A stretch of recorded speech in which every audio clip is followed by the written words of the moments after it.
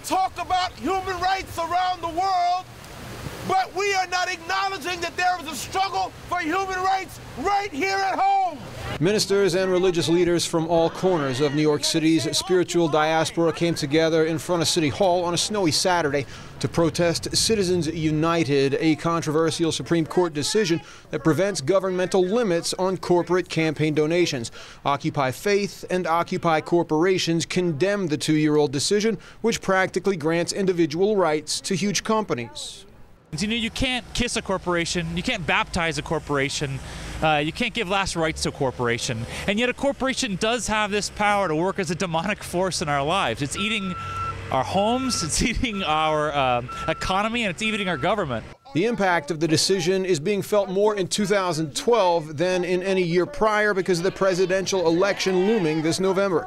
Corporate dollars will make a bigger difference in the election than ever before, and many companies ensure the new president's loyalty by donating to all candidates. And it's election year dominated by the two-party system, which doesn't even really deserve that name because the parties are identical. The Republicans and Democrats, they have the same agenda, but they call themselves different things. It's a huge hoax, and it's influenced and empowered by the fact that corporations give almost the same amount of money to both parties. U.S. Supreme Court justices are appointed to lifelong terms, so getting the Citizens United decision overturned isn't likely. Organizers say, however, that the best way to smother the decision is with a constitutional amendment, a process that will take a long time and a lot of work. To many of the protesters here, however, it wasn't just about overturning Supreme Court decisions that give greater freedom to corporations in elections. It was about all of the themes of Occupy Wall Street. It was about human rights. One human rights issue that remains a sore point is the unaddressed disaster of the Iraq War, which was begun on non-existent evidence and recently ended after 10 years of chaos. Hundreds of thousands are dead, the architects remain free, and there doesn't seem to be any threat of prosecution or accountability.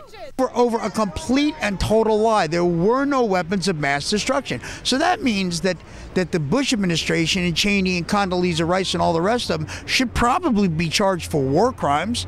You know, what, you kill one person, they call it murder. You kill 1 million people, they call it corporate policy or government policy. Protesters were happy with the turnout considering the non-cooperation of the weather. Following the protest, the demonstrators marched from one corporate headquarters to another in a tour of American corporate malfeasance. Hank Flynn, Press TV, New York.